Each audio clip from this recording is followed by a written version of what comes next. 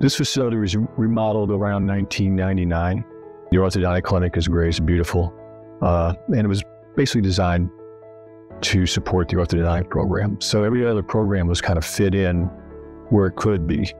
And it's worked, it's been successful, but we're at a place now where we just are completely out of room. Progress doesn't happen, without the dedication of people who believe that there can be a brighter future.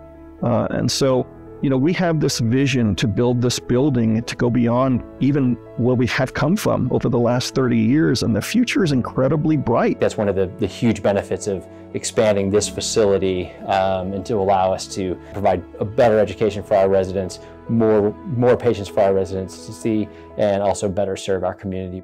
In order to attract more talent in terms of the faculty member and highest quality of the residents, students, we need more financial support. We have like a wait list. We only have a certain amount of opportunities. So if we're able to expand, we definitely can expand our reach and allow our services to touch many more patients.